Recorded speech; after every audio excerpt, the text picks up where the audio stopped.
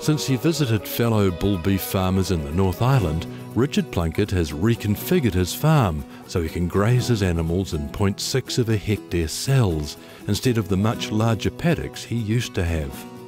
That's meant he's had to tweak his management. It's just not as easy when you go to feed out as when you're in a paddock. You do have to, you're crossing over a certain amount of area every day to be able to do it. So that can, if it's wet, can get a little bit mucky along there. So I have double outriggers on every post. The side where the fence is running up, they're on bigger outriggers to keep the electric wire away from the galv pipe. My irrigation is controlled by a Hunter controller and is sensitive to the pulse from the electric fence unit. And on the back side I have a short outrigger to stop the bulls rubbing on the posts. Richard's also had to look at how best to apply fertiliser for optimum pasture growth. Generally only putting on 50 to 60 kilos of urea after each grazing. Generally speaking, it's only done in the autumn, just to help promote that grass growth.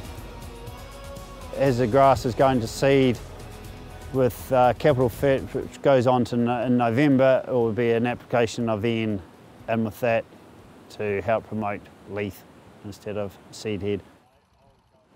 So capital fertiliser is spread with the fert truck. It has been spread during the season when bulls are on there. This year I'm going to be looking at doing it in August before the bulls go on, so we can just cover the whole area in one hit. So bull holes are an ongoing issue. I try to fill them up with dirt, but then when you have fresh dirt, then they dig again.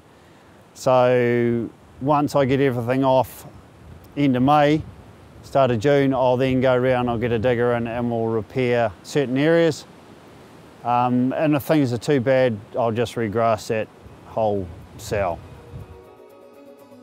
Bulls require different management to other classes of stock, but thanks to his North Island tour and experience at home, Richard Plunket is becoming increasingly comfortable with his system.